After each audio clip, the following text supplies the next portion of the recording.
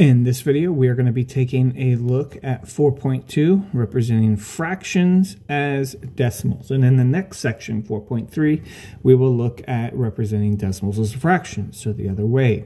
So before we get started with this section, I want you to go ahead and define three things. Number one, rational numbers, then terminating decimals, and then repeating decimals. And put those three terms in your notes.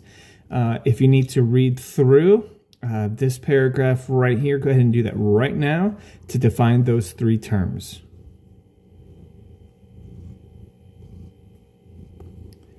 Okay, so first let's take a look at rational numbers. Now, rational numbers are numbers that can be expressed as ratios of integers. Now, that's very important because a ratio is a fraction. So essentially, any number that can be written as a fraction with whole numbers. Integers, remember, those are just positive and negative whole numbers. So you have to be, it has to be a fraction with positive and negative whole numbers. So negative 1.5 over 2, that will not work because this is not an integer. That is a decimal, and so that won't work. So it has to be a ratio of integers.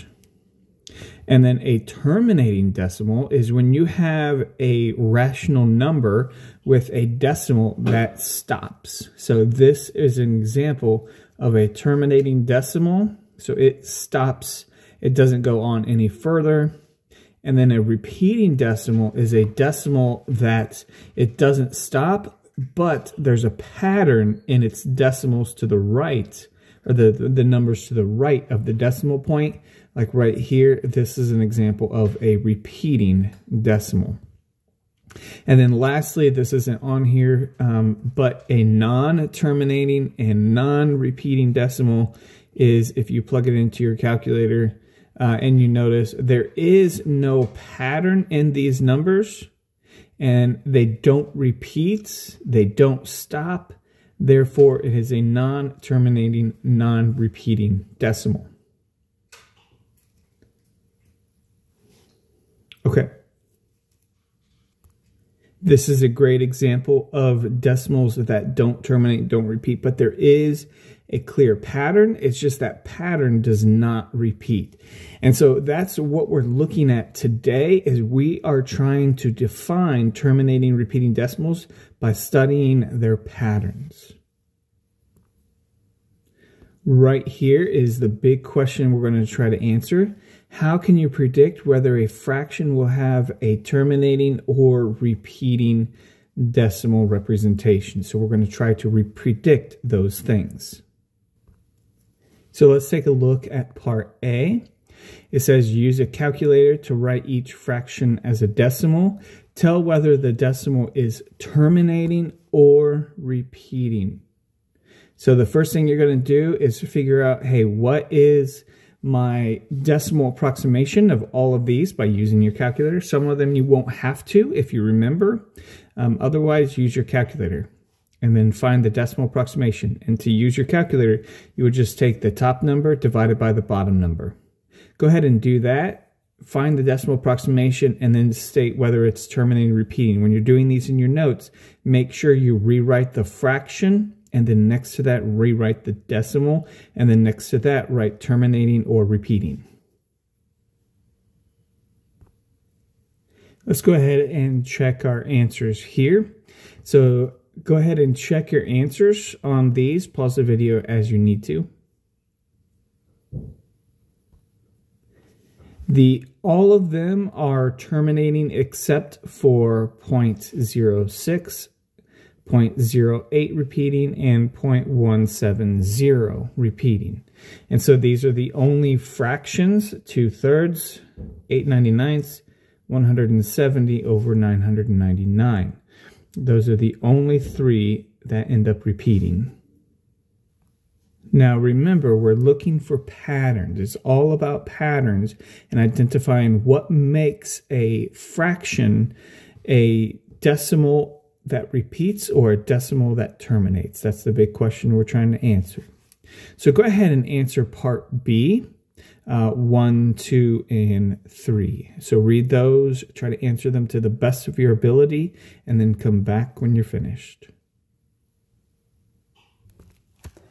Now, you should have tried this already. If not, please pause the video and try this on your own. But number one, Jose says he knows that the decimal approximation of a fraction such as, and we're looking at 3/8 here, will be terminating. So he's saying that that's going to be terminating if he can scale up the denominator to make a power of 10.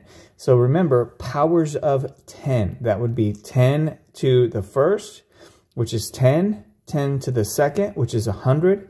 10 to the third, which is 1,000, and so forth. That's what he means by powers of 10.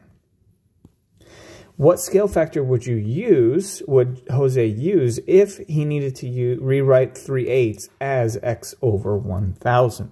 So that we can set up a proportion. So you would have 3 out of 8 times x over, equals, not times,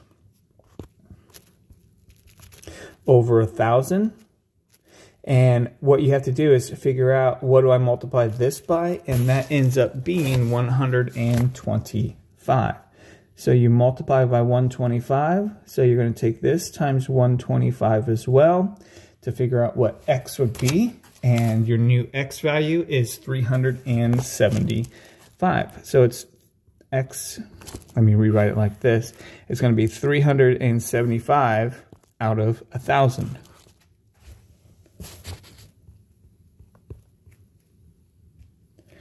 All right, and so that is our fraction approximation. And once anything is out of a power of 10, in this case, it's out of 1,000, not 100, that's fine. We can rewrite that decimal approximation as 0.375, 0.375, because remember, it's out of 1,000s, and you would read this as 0.375 thousandths because this 5 is in the thousandths place. So 375 over 1,000, and we know that because it's on the very right, that 5 is in the thousandths place. So that would be our decimal approximation for number 1. On number 2, May says she can scale up 2/3 to 66 2/3 over 100, but the decimal approximation of 2/3 is a repeating decimal. All right, so remember back at the beginning, we defined a rational number as an integer over another integer. Well, listen, 66 2/3, that is not an integer. Because an integer is a positive and negative whole number, and 66 2/3 is not a positive whole number. So this is not a rational number.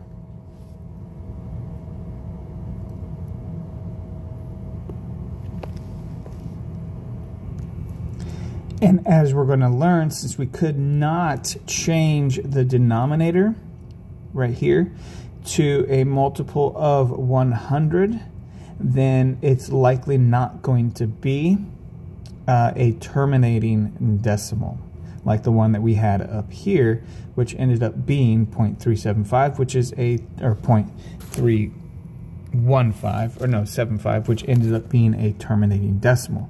So this is most likely going to be a repeating decimal. So yes, this is a repeating decimal. So on number 3, you should have gone through and tried to figure out which ones terminate and which ones repeat here. So first of all, let's determine which ones repeat and which ones terminate. So this one repeats, the first one repeats, the second one repeats, the third one repeats, and lastly, the fourth one also repeats. Or no, sorry, the fourth one terminates. I even have terminate there. So the last one is the only one that will terminate, and you can plug them into your calculators, but that's not important. The important thing here is to look for patterns. Again, we're looking for patterns from number 3 up to numbers 1 through 8 in part A. Look at the denominators. What do you notice about the denominators? So if we look at the denominators in this one up here, this has a 3, a 99, a 999. Well, looking at those, they are all multiples of 3. right? So down here we looked, is there any way to get 3 as a multiple of 10? Which would mean, is there any way that 3 will go into 100, 1,000, 10,000, 100,000, 1,000,000, and so forth? And there is no way. 3 will never go into that, nor will any multiple of 3. So let's look down here. Well, that works with this one because 6 is a multiple of 3, and 12 is also a multiple of 3, but what about 7? Well, 7 is another one of those numbers that will go into, I think 7 ends up going to 99,999. So what that means is when you will figure this out, it will end up going into 99,999 if I remember correctly. And it will go in evenly so that this can be a whole number. But when it's something out of 99,999, that is going to be a repeating decimal. When it's out of 100 or 1,000 or anything that's a multiple of 10, it's going to be terminating. So in this one, 19 out of 20. 20 will go into 100, and that goes into it 5 times. Since we're able to find the exact whole number representation of our numerator, whatever that ends up being, that's our decimal out of 100. And this is going to be a terminating decimal. All right, so the big gist, if it's a multiple of 9 or 3 or 9 or 99, 999, any of those, it's going to be a repeating. If it's a multiple of 10, 100, or a factor of also 10, 100, 1,000, any of those, it's going to be terminating. Make sure you write that down in your own words in your notes and highlight it, and make sure you write it and understand it in a way that you can come back and read it and teach it to someone else. For the decimal, for letter C, find 3 equivalent fractions. So go ahead and do this on your own. Any equivalent fractions will do. Go ahead and do part C on your own, and then we'll come back and look at part D.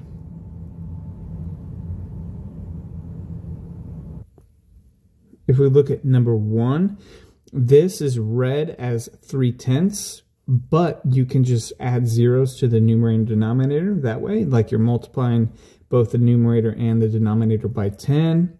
Or you can take 3/10 and multiply by 2, right? Because that'll give you 6/20, and keep multiplying by 2, 12/40, and so forth.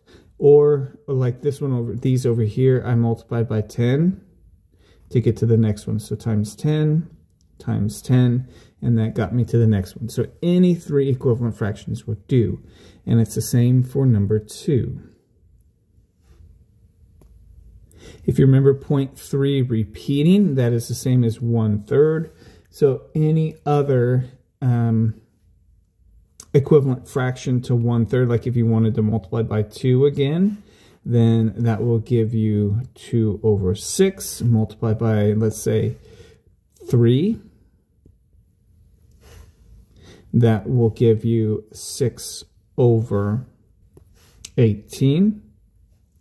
So those are 3 equivalent fractions. So as long as those fractions reduce down to the decimal of 0.3 repeating, you're good. Now let's take a look at 3. Now this one was similar to the one we looked at the very beginning, where yes, there was a pattern, but that pattern does not repeat. Right, so this is, it goes 13, 133, 1,333, 13,333, and the next one will be 133,333. The next one will be 1,333,333. Right, there's that pattern, but that pattern does not repeat. So this one, it is not possible to write as a fraction because it doesn't terminate and it does not repeat. So this is not possible.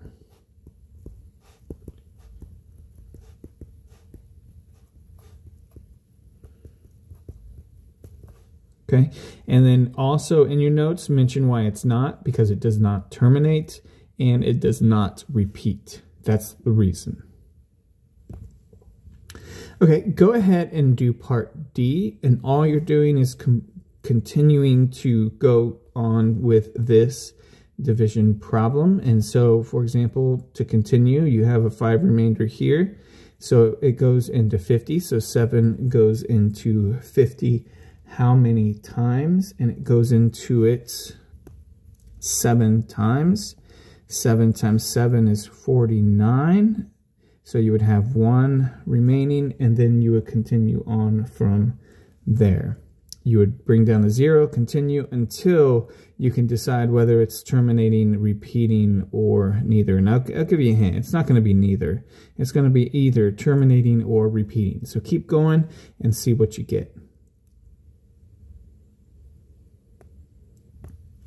And if you keep going with this, you notice you get 0.285714, 285714. So right here at this point, this is the part that keeps repeating.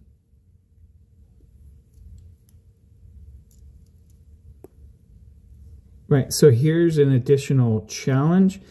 Can you write this terminating decimal, or sorry, repeating decimal as a fraction? Try that on your own. I know this is not a question here that they're asking, but I want to know. Try that on your own, and then come back to the video to see if we got the same thing.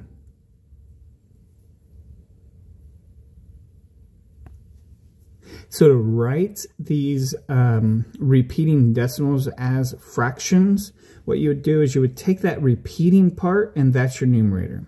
So right here is the part that repeats, and so I write that in my numerator of my fraction. And then the denominator is all 9s. So you notice there are 6 place values represented here with 285714, and so it's going to be 999,999. So that's, as a fraction, is going to be what we see right here. And since it's out of multiples of 9 down there, right, or 9 or 99, 99, 999, you get the idea. Of all 9s, we know that it's going to repeat. Okay, let's take a look at number 2. The last one here: is it possible for a fraction to have a decimal equivalent that does not repeat and does not terminate? Explain. So go ahead and do that. Explain your answer there, and then come back to the video. All right, so the easy answer for this one is no.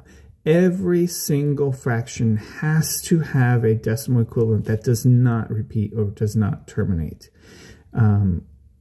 It does repeat or does terminate, one of the two. It is not possible to have a fraction that does not repeat or not terminate. So that's an easy explanation, and we've looked at several examples throughout this section. And that is all we have for sections 4.2, representing fractions as decimals.